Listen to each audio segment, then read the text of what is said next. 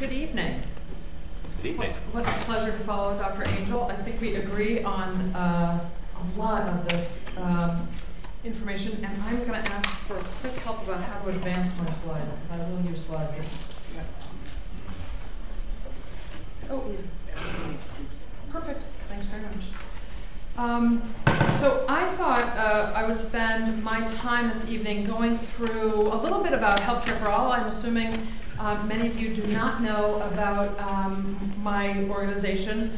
I want to talk some about Massachusetts health reform, what the history was, what it looks like, and then I am always delighted to do what Professors Auerbach and Parmet have asked, and so Wendy was specifically asking about what the current circumstances look like with the Affordable Care Act. So I wanted to talk about some about that, kind of digging into some of the headlines that Dr. Angell was talking about. Then think about the next 10 years, and then finally looking at what I hope will be our experience 10 years after that, so 20 years from now. And then I'm going to talk about how you can get involved and realize the next phase of health reform. So Healthcare for All is a 30-year-old nonprofit organization. We're a 501c3 that has worked hard to represent the voice of patients and consumers in Massachusetts and to push for patient-centered changes in our healthcare delivery system. We do our work by engaging patients and healthcare consumers across Massachusetts. We are engaged in grassroots outreach, education, and we also provide direct service through our helpline. We have an 800 number. Anybody in Massachusetts is welcome to call to navigate any kind of glitch that they have in their current healthcare experience. We are able to answer and respond to inquiries in English, Spanish, Portuguese, and Italian. And I'm always looking to be able to expand our language capacity because our mission at Healthcare for All is to create a more consumer-centered healthcare system that delivers high-quality, comprehensive, culturally competent care for everyone, and we pay attention to the most vulnerable among us. We have we have about 30 employees who work directly on health policy, who engage coalitions, finding unlikely stakeholders, figuring out what is it that payers, providers, and healthcare consumers have in common, and finding a common table to be able to drive reform from that point of strength. As I say, we also have this helpline. One of the incredible benefits of the helpline not only is that we can provide direct service one-on-one as individuals call us to help us navigate a glitch, but that also informs our policy response. We understand what is going on in implementation either of Massachusetts health reform or now with Obamacare, and we can tailor our public policy response based on direct consumer input. We do have this public education campaign going on. I'm going to talk more about that. We literally are going door to door right now across the Commonwealth. We've targeted about 40,000 doors we've committed to knocking on to help people understand what health reform looks like, what they have to do to maintain their health care coverage, and if they don't have insurance, we continue to sign folks up. We appear at community fairs all across Massachusetts. I'm getting increasingly savvy about what it means when it is at the Brazilian festival, what looks best, and how we can engage with targeted immigrant communities. And we're doing that 4 and 5 times a weekend. It's wonderful to hear how people are having conversations at these public, both health fairs and community fairs across Massachusetts. And then, as I say, patient and consumer empowerment is one of the hallmarks for what we do. So this is what passage of Chapter 58 Dr. Angell referred to, Massachusetts health reform. This was the signing ceremony. You'll notice a lot of people looking really similar in 2006. That is, of course, Governor Romney signing Chapter 58, which was our state's health reform bill. And this is what health reform looked like. This is these are the early results as measured in 2011 for passing health reform in the Commonwealth. I appreciate what Dr. Angell said about the fact that a whole lot of people hoped that we would be saving money in Massachusetts by passing health reform.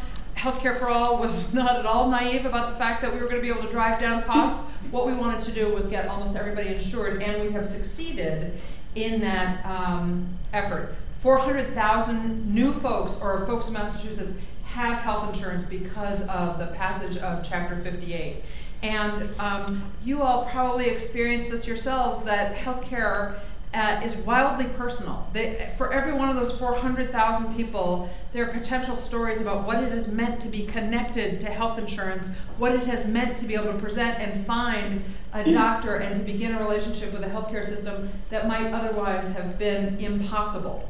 One of the things that we learned in implementing Chapter 58 is it took a tremendous amount of effort and very intentional, an intentional strategy to spread out across Massachusetts to engage different stakeholders and to communicate in lots of ways.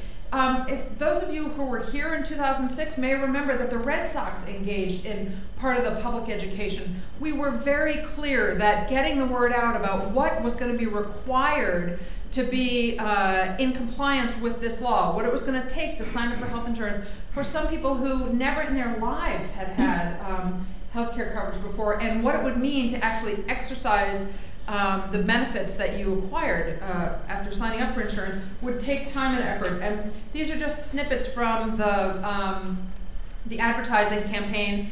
And as I say, there were foundations that stepped up to fund some of this information and education. And part of the reason we were able to sign 400,000 people up pretty efficiently was because we really reached out across the state. One of the lessons that we learned was that Healthcare for All absolutely needed regional partners. We are a statewide organization, but in fact, our resources limited our ability to reach to all corners of the Commonwealth. And so we partnered with regional organizations that were trusted members of their communities to try to educate and make sense in paying attention to local priorities.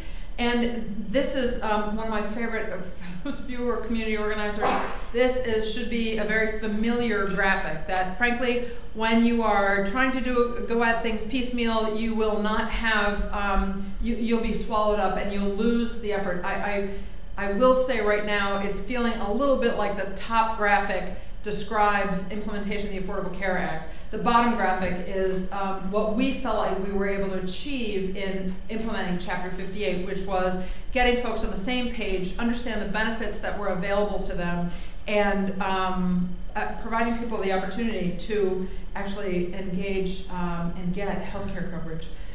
So we're very proud of the fact that in Massachusetts we have the highest insured rate in the nation. There are 96, I don't have the current today's statistics, but I'm happy to be corrected, that 96, almost 97% of adults in Massachusetts have healthcare coverage, and 99.6% of children in Massachusetts have healthcare coverage. And I will take some pride in the fact that Healthcare for All engaged very quickly in trying to find as many children as we possibly could to sign them up for coverage.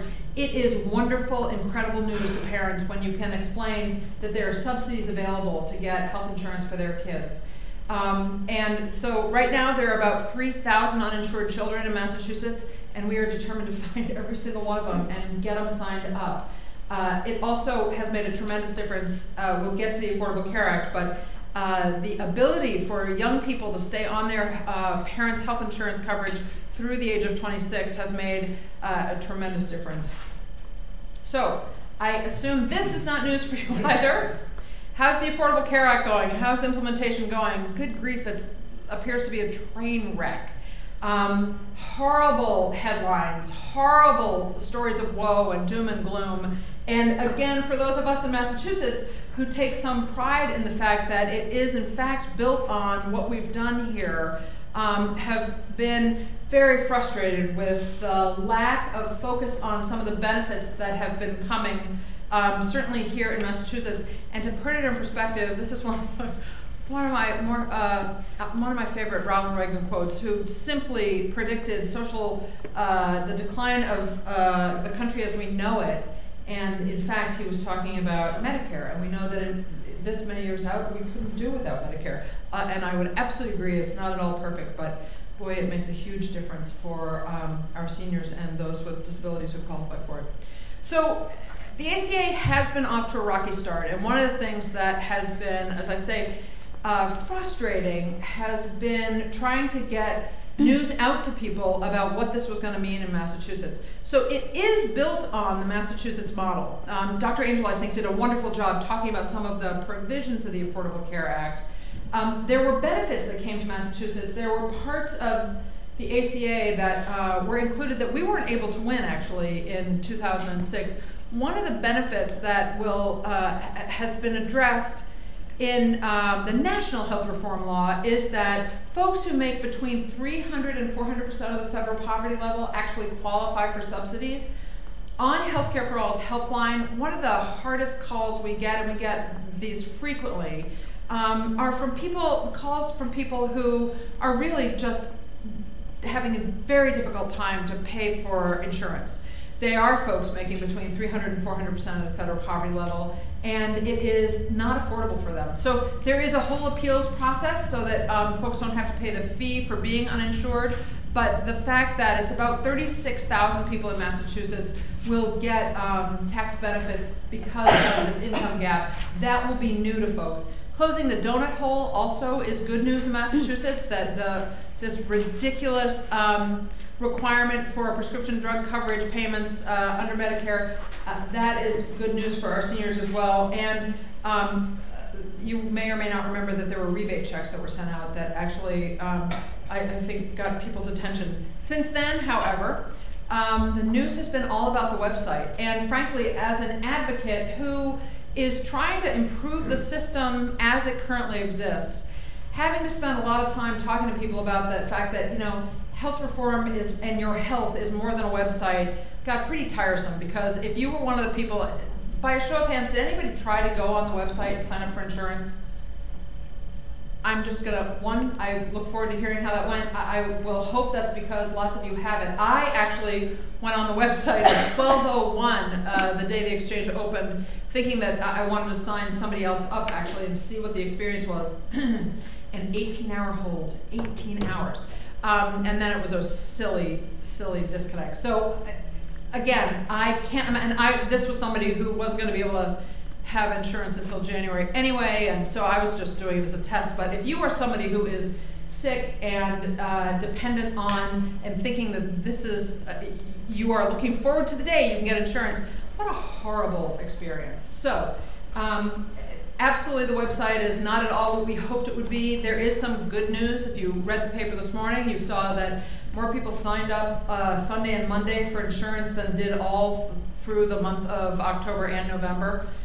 So the glitches have been cleared.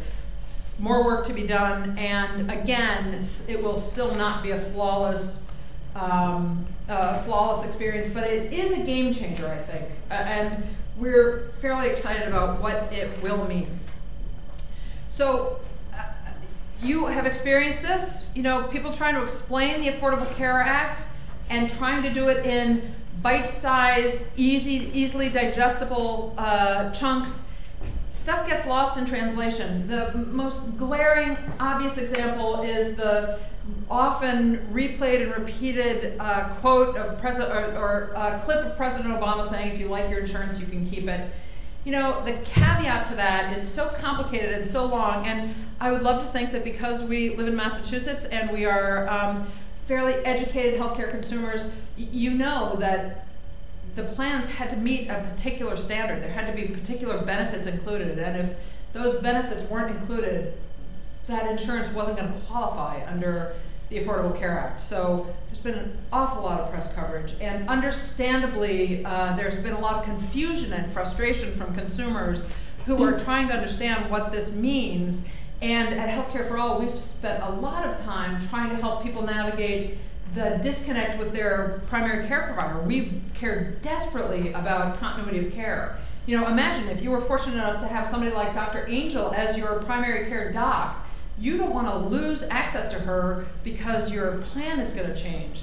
So we've spent quite a lot of time thinking about how to make sure people's actual health status comes into play in addition to making sure that their coverage is robust. Again, in trying to explain what the truth is about implementation of the Affordable Care Act, helping people understand that having health insurance that doesn't really meet the minimum benefits package is like walking around with car insurance or driving around with car insurance that doesn't cover collision. It's actually important that you have benefits that will mean something to you, and that takes a little time to get to and is much harder to try to explain than just, I lost my health insurance and you said I wouldn't. So one of the things that we learned in implementing Chapter 58, Massachusetts Health Reform, is communication and a media campaign is incredibly important. And it requires not just commercial advertising and letters to the editor and using all traditional communications tools. It truly takes this one-on-one, face-to-face communication, because as I say, and as I imagine you know personally, it is, you want to know about your plan. That's fine, national policy, that is all super interesting for people who care about policy, but what you want to know is, what is this going to mean to you personally? Is it going to mean more money out of pocket? Is it going to mean that you're going to have access to different benefits? So this house-to-house canvas has been invaluable, and it's underway now, and Healthcare for All is learning a tremendous amount about what people are worried about, what is complicated and confusing for people. As of today, as I say, there is this wonderful statistic that's being bantied about. I don't have the number of people who signed up, but Sunday and Monday were banner days for healthcare.gov. We're interested in listening very carefully. The next, I think, the next headline I'm looking for is whether these signups are actually, the information is actually getting to the insurance companies. And in other words, is the back end function as robust and seamless as what the front now finally looks like. Again, multiple approaches to being able to have a successful strategy in change. Change is complicated. And it gets people quite worried. And I would say part of our work is work together, making the Affordable Care Act. I am heavily invested in wanting the Affordable Care Act to succeed. And I do not share the pessimism that Dr. Angell suggested that we've only got a couple of years. We certainly have had setbacks. There are decisions that are being made in Washington that make us, in the advocacy world, just scratch our heads. This allowing employers to wait a little bit longer to offer coverage, that's a head scratcher. Allowing non-compliant plans to continue to be sold for the next year, that is a national conundrum, I think, and not a decision that was met with a whole lot of success here. In fact, in Massachusetts, the governor asked for guidance. What did we in the consumer advocacy world think about the president's decision to, again, let non-compliant plans or plans with thin benefits continue to be sold? And we asked that Massachusetts not allow that to happen.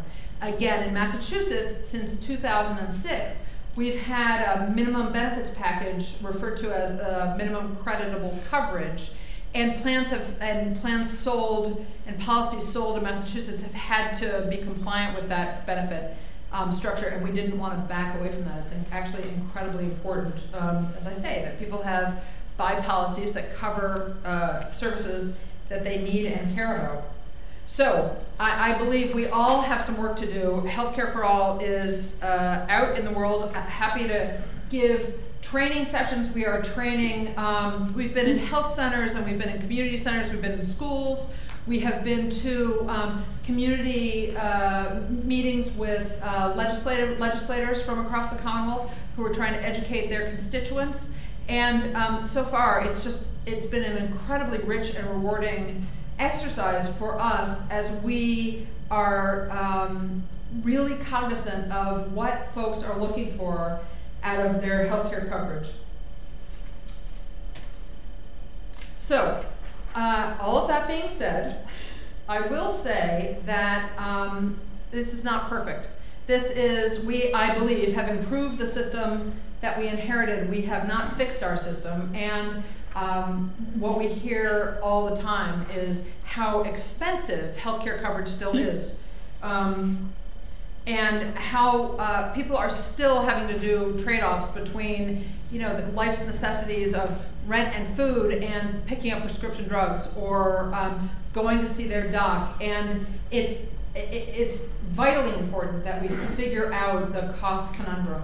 And I'm positive Dr. Angell and I would agree with some of the real stumbling blocks and hurdles that are going to have to be surmounted to be able to really attack cost.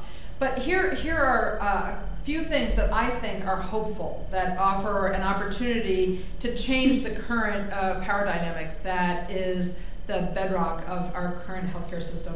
Again, more and more people are talking about their out-of-pocket costs for healthcare coverage and what it's meaning. There is, I would absolutely agree that even as people have coverage, there is this really unpleasant cost shift going on. For individuals. As an employer, I also have just been through the exercise of buying our health insurance for our 30 employees, and it was just astonishing the difference. Here in Massachusetts, we have the luxury of, I have many health plans to choose from as an employer, and I appreciate that very much. I also know there are jurisdictions across the country that don't have the wealth of differences of different plans and carriers that we have. But boy, there were some very frustrating new costs in our plan, and it took some real juggling to figure out how we would not. We actually changed carriers, and we saved money, and because we're healthcare for all, we pass the savings on, shared savings. We're all about shared savings. Pass it on to the employees, so they will actually pay a little bit less.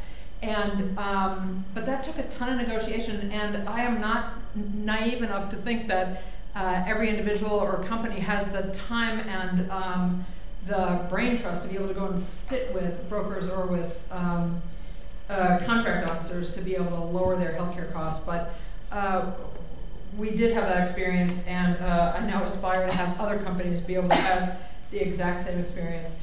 The digital age and the global economy, I think, shows great promise as people become more aware of other healthcare systems, of other international healthcare experiences. I think more and more I'm hearing about people who have traveled and had a run-in with a healthcare system. And my favorite is somebody who fell and broke her arm, was taken to an emergency room, cast, given a prescription, and sent on her way, and no questions were asked. And the question was, why was that allowed to happen? And that is because that is how that country rolls. Healthcare is not seen as an added benefit, but it's a human right. And folks, when I have opportunities to talk to folks in other healthcare systems. We had a delegation from France came over recently to find out what's going on in Massachusetts and what's going on with the Affordable Care Act nationally. And when we were talking about medical debt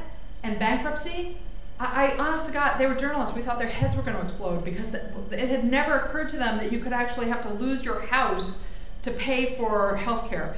The more people can understand the trade-offs and what other systems look like, I think the more we can begin to demand better benefits and more reasonable costs from our current system. The other thing I'm talking about is the next generation of medical professionals.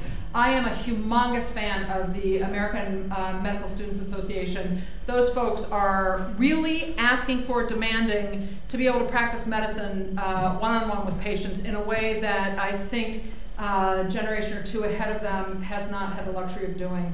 They are our biggest advocates on cutting down on things like gifts from pharmaceutical industries to professionals. They are just marvelous colleagues with individual patients and consumers. So I have great expectations for more doctors like Dr. Angell being able to look at the current system and say, this isn't right.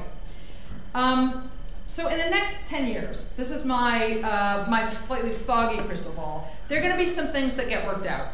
The push in Massachusetts for global payments, kind of returning to, undoing some of the peculiar incentives that come from fee-for-service medicine, that you heard about earlier. You know, more tests, more money, not necessarily the right tests, and certainly no incentives yet for keeping people healthy.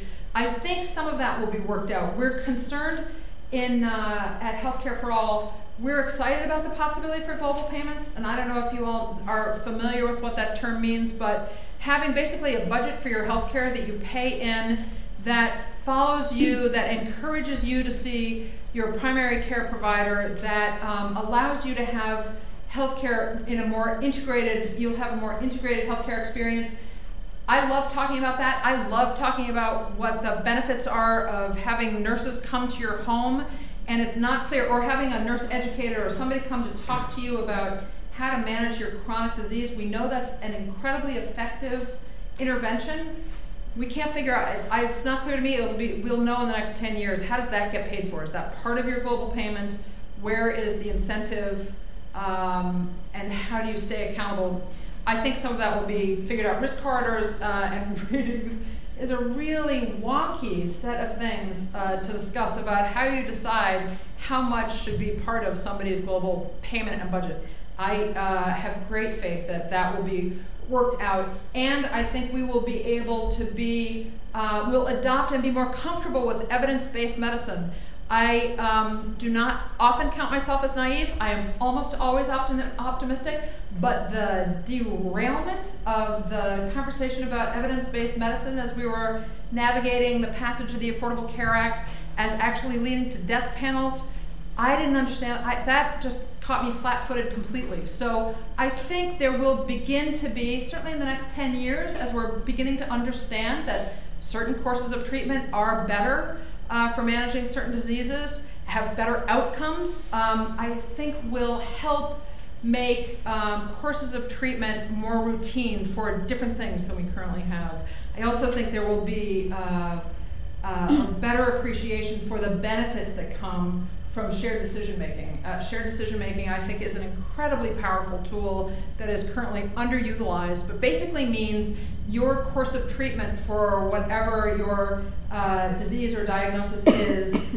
will be based on both what your medical professional advises, but also what you personally, what reflects your priorities for your care. I think that will make a huge difference. And all of this is made better by the strength of a committed consumer movement. And that's exactly what Healthcare for All is about. Engaging consumers, helping providers, helping payers understand what our priorities are, and then asking, sometimes with great force and authority, sometimes asking up in the halls of the State House to pass legislation and regulations that reflect our priorities. So here's my concern about what might happen in the next decade, that this current market consolidation is going to continue. And again, I can't say right now whether that is a good or a bad thing. I am interested in the different players talking about the fact that they have to gobble up more hospitals. You know, we can better serve the patients if we are one giant system. And I'm interested to understand if that means fewer barriers for patients. So every time there's one of these hospital takeovers, or we had a conversion of a nonprofit hospital system to a for-profit hospital system, that was an enormous shift in our market in Massachusetts. And the jury is still out on whether that has been good or what the impact has been on health outcomes. And part of Healthcare for All's role is to say, actually, the health outcomes is the sign of success, not whether there is more money to shed for investors and stockholders, but in fact, are the patients who continue in that system healthier? Are they, do they have better access, more patient-centered care than they did 3 years ago? Again, jury's still out. Boutique care for different populations. I think concierge medicine is something that troubles me terribly. I don't know if it's anything on your radar screen. It is a workaround for people who can afford it, and I am troubled about what it means for folks who are never going to be able to afford it, and whether they'll have access to what I think people are paying for truly is the relationship and access to their providers. And then more IT stands, I think there's great potential with sharing information and health information and being connected to our providers in a way that we aren't currently. So that's in the next 10 years. From 23 to 2033 is really fun to think about.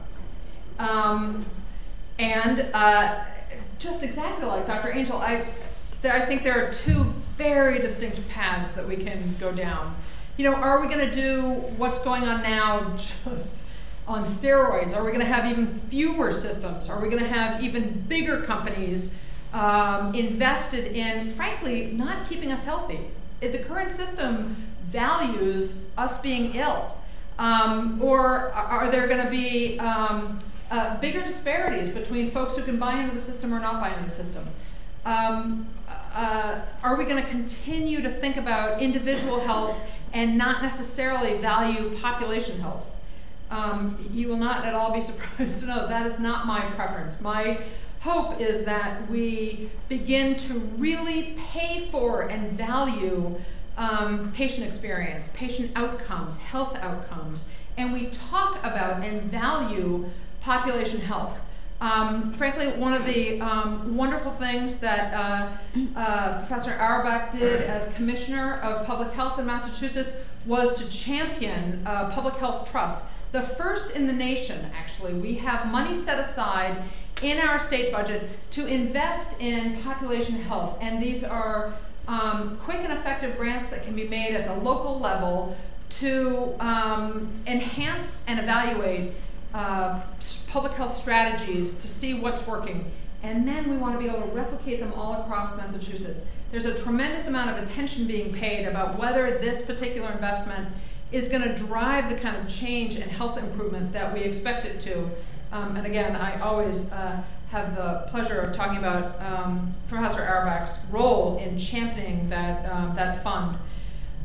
In the future, 20 years from now, I hope that these acute episodes showing up in the emergency room is viewed as a failure of about 14 other steps that could have been taken. Right now, emergency room care is highly valued. It's the most expensive care in our system. It is, from a patient's perspective, tremendously frustrating that what happens to you in the ER doesn't necessarily translate back into your health record with your primary care doc. That's a missed, that's a lack of continuity that I think begins to cost us. I cannot tell you, and I assume you all have the same experiences, I can't tell you the number of times I've heard about tests that have been duplicated once in the emergency room and then again replicated when you get back to your primary care or back to your medical home because they don't have access to the medical record. It's an IT glitch. It also puts the burden on you or your loved one to be your best health reporter. I consider myself pretty talented at being a health reporter, and frankly, there's no way I can provide that kind of accurate reporting back to my primary care provider, and I don't think that consumers and patients should be expected to. In the improved delivery system, I believe there will be, and we're beginning to have an appreciation for investment in prevention. That preventing illness is always less expensive than treating acute episodes.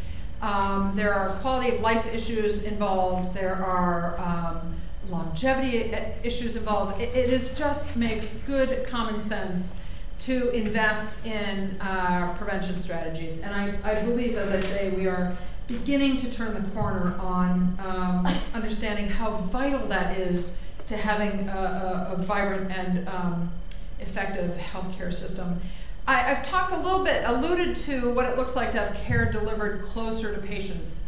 I think we experience that currently in the hospice care model. Hospice is based on keeping folks at home. There are also some other aging strategies where keeping people in the community and having as robust a life as possible given their health limitations has been valued and paid for. I think there's an opportunity to expand some of that so that, I'm fascinated by these, by clinics showing up in pharmacies, by being able to get your flu shot. I saw somebody, you could get a flu shot. It was not at a big chain pharmacy drugstore, but it was something else that I thought had nothing to do with health. But again, it's a preventative strategy. It keeps you healthy, and frankly, it was convenient for folks. So, and I was just told about, this was in Seattle, that there's a drive-by flu shot clinic. You literally get your Starbucks, roll down your window, stick your arm out, and get your flu shot. Again, I don't know that that's the solution to anything. I'm fascinated by that being really convenient for consumers. I think a whole lot of people have said really smart and interesting things about telemedicine. I, as an advocate for vulnerable people, am clear that actually not everybody has Wi-Fi at home, but we are finding increasingly the use of smartphones is endemic, and I believe provides a way to communicate with patients that we don't currently, I know some plans take advantage of, some providers take advantage of. I think there's a lot more to be said about that and about what that common experience is for people. So we do have lots of opportunities to improve. One of the things that we have underway in Massachusetts, and that is the corollary, the next step to Chapter 58 in Massachusetts, is we passed something called Chapter 224, which is specifically drives payment reform and health system delivery reform. I've talked a couple of times about valuing overall health, and payment reform has some wonderful language, the payment reform legislation has some wonderful language in it that values and aspires to have greater payments go to providers who deliver patient-centered care. As a consumer advocate, I think it's really important, and I spend a lot of time talking about it's actually in the best interest of providers and payers to find out what the patient experience is. And we currently do measure patient experience, but I think we're not yet getting to the level of detail that is important, that talks about overall health. You know, if you've had a doctor's appointment, you may have received a survey. Pay attention to what's being asked on those surveys, because those are metrics that are going to be measured and addressed in the healthcare setting you've visited. I was moderately cranky and did not keep it to myself when my survey came and I was asked about the cleanliness of the waiting room and the friendliness of the receptionist. So those are two super fabulous things, but what I really want to talk about is how long I had with my provider, whether she answered all the questions that I had, whether the information I left with resonated and made it possible for me to be compliant with whatever treatment plan we had worked out together, and that is not yet being measured. In the world of payment reform, and 20 years from now, I hope my provider, who may only see me once to figure out that I have the flu and gives me, good information about how to go manage the flu, and I leave and don't come back for a repeated test. Now, if I come back for a repeated test, she's paid every time I come back. In the world 30 or 20 years from now, I hope she gets as much money for getting me well and out the door in one visit with good information, has spent good time, good quality time, again, based on my feedback as the patient. That is currently revolutionary, but I have great faith and expectations that we can move closer to that as a reality for everybody. I think we're getting smarter about wellness. I worry about current conversations with insurers who often challenge me and say, smokers should pay more. Everybody knows smoking's really bad for you. So why aren't we charging smokers higher premiums? In Massachusetts, you cannot do that. I believe under Obamacare, I don't believe that's a risk factor that is counted toward your premium. The answer in my mind is, frankly, yeah, I don't want anybody to smoke. However, smoking cessation strategies are actually effective. And part of insurance is pooling our resources for sick people. Right now, I am paying more into the healthcare system than I'm costing the healthcare system. That's just how it goes. At some point, when I'm older or something happens, I will actually be paying less into the healthcare system than is required to take care of me. And that is the theory behind insurance and pooling. So I believe as we get smarter about wellness and about how to have an environment that makes healthy choices easier, people will be able to be healthier, and I want the healthcare system to be part of that solution. The other thing is the campaign for cost. You know, there's a whole lot of conversation now about knowing what a procedure costs before you go in and sign up for it. It's really exciting, actually, and I think is part of consumer empowerment. It also really throws providers for a loop. And one of my favorite anecdotes that came into Healthcare for All, this woman needed a knee replacement. She wanted to be a wildly responsible and informed consumer and shopper. She actually had, I think it was 4 or 5 different providers of knee replacement surgery were included and covered by her health insurance. That's not always the case, as you probably know. So she called all of them, and she got wildly differing price quotes, as you can imagine. But my favorite was the provider that could not, the system that could not tell her how much her knee surgery was going to be because they didn't know which anesthesiologist was going to administer the anesthesia. It cannot be. That is that sort of opaque black box accounting that's going on makes it impossible for us to have the information that we need. As a consumer advocate, the information that I think is most critically important, maybe the hospital that costs a little bit more actually has better outcomes than the hospital that costs a little bit less. Or maybe, in fact, the lowest cost hospital has folks up and walking and not returning with an infection, you know, at a higher percentage than the hospital that costs more. That's the information that I think we have to have, which is outcome-based. Where are you most likely, and for how much money are you most likely to have a good outcome for whatever the procedure is that you are depending on?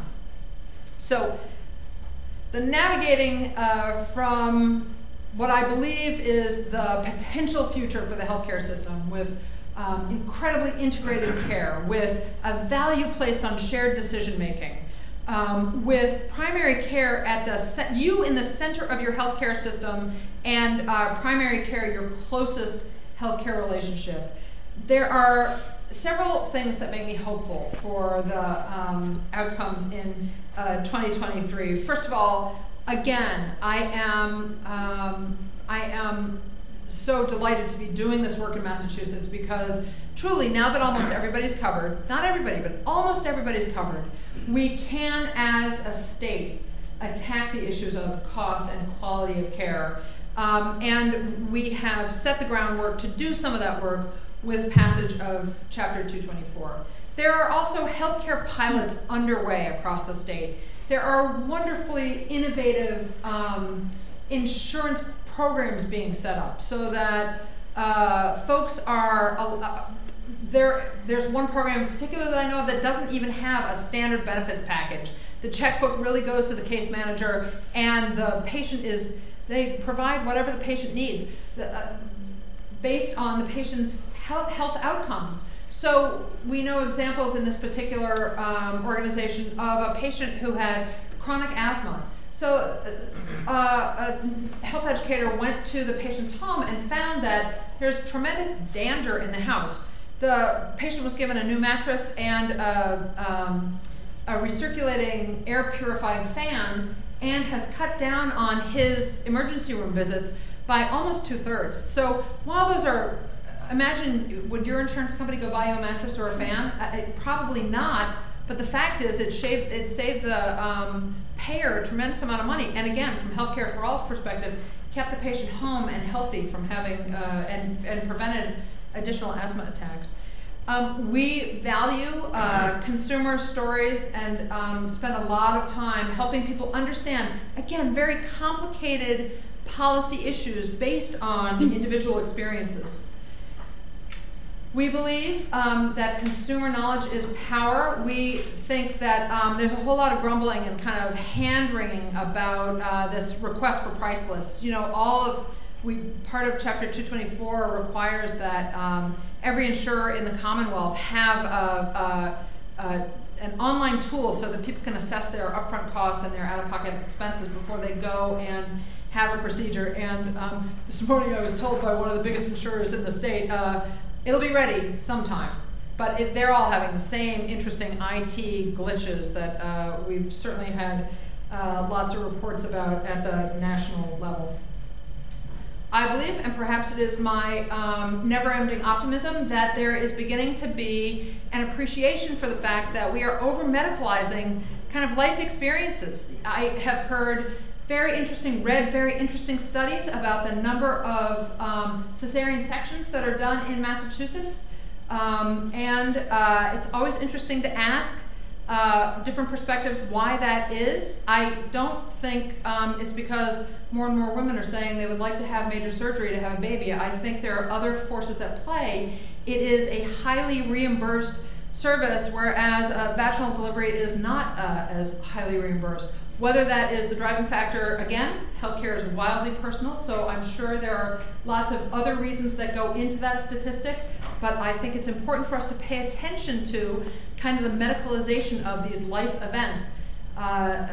Both life and birth and death, I think, have become medical episodes, and it's taken away some of the grace that can happen at both ends of the life spectrum. So, no matter what we end up with going forward, it will be a balancing act. I think we've seen this now, making sure people have access to the healthcare system, making sure that we pay attention to costs so that care is not priced out of the realm of possibility for people, and that we pay attention to what we're paying for so that it is quality care. One of the revolutionary things we did in Massachusetts that I know has had a direct effect on cost and has now been echoed across the country is we pay reduced amounts for preventable readmissions. So if you think about it, and if you know folks in your lives who have been discharged from the hospital and have had to go right back in, either because of something that hadn't been finished, some treatment. I have just navigated a problem with somebody who was hospitalized for 10 days with pneumonia, very serious pneumonia, and was discharged. Again, 10 days is a long hospital stay, but had to come right back in because she was not finished. She still was suffering from pneumonia when she checked out and went right back in through the emergency room. So here's how you can be part of this. I absolutely invite you to become an empowered consumer and an informed advocate for your own health.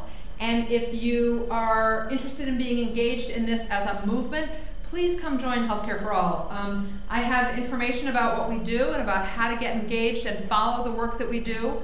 We are always looking for new members, and it's the holiday season, so we're delighted to have new members join us as part of our build-up for what we're going to do in the new year. We would love to have you be part of it. And then there is a wonderful event that happens April 2nd, which I'm sure if you're students feels like a lifetime from now, but for us it's going to happen in the blink of an eye.